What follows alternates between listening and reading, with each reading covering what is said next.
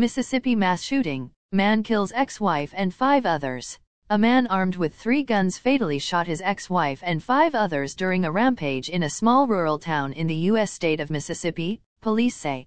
The victims were killed at several locations, including a store and 2 homes, in Arkabutla, a community of fewer than 300 people. Police have charged a 52-year-old local man with first-degree murder and held him at the county jail. No motive for his attack has yet been identified. The suspect is believed to have acted alone, said Mississippi Governor Tate Reeves. The rampage began when the gunman entered a petrol station convenience store at around 11 o'clock local time, 1700 hours o'clock GMT, and shot a man to whom he had no apparent connection, Sheriff Brad Lance said. He then went to a nearby home where he fatally shot his ex-wife and, according to CNN, struck but did not shoot her fiance. Investigators say the gunman then drove to a home next to his own residence and fatally shot a man who may have been his stepfather, as well as an unnamed woman, the New York Times reports. He then shot 2 people, one inside a car and one on the road, not far from his own home. The final 2 victims appear to have been construction workers on a job at the site, according to Sheriff Lance.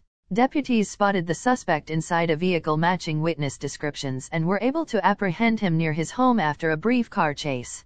"We don't have a lot of violent crime here. This is shocking," said Sheriff Lance. "I never dreamt that we would deal with something like that here." He said the suspect had a shotgun and 2 handguns in his possession. A primary and secondary school in nearby Coldwater were placed on lockdown during the incident, which unfolded 45 miles, 72 kilometers, south of Memphis, in neighboring Tennessee. Ethan Cash, a 19-year-old local resident, told WREG-TV that he had seen the gun-toting suspect. Mr. Cash said he also checked the pulse of the victim who died inside his vehicle and drew his own pistol on an injured man nearby who turned out to be the victim's brother. Friday's incident marks the 73rd mass shooting since the year began, according to the Gun Violence Archive, GVA, nonprofit research database.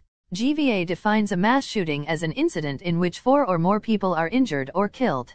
Thank you for watching my video. For more videos, stay connected and must subscribe my channel.